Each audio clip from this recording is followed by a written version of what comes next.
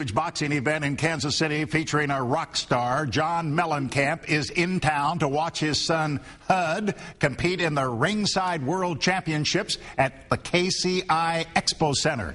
1,500 amateur boxers from 8 countries are fighting. Look at all these kids. It includes Mellencamp's son, who won his fight today. John Mellencamp watched with his wife Elaine, a former supermodel. John canceled a concert with Bob Dylan Saturday night at Starlight Theater so he could watch his son compete. I'm more nervous for him fighting than I ever am walking on stage. He's kind of an odd duck, to have a kid from his background, being able to compete at this level. It's really cool. It comes to most of my fights. It's like solo sport. No one can mess you up if they're on your team, or you're the only win-or-loss factor. How much trouble you put into it, how much work.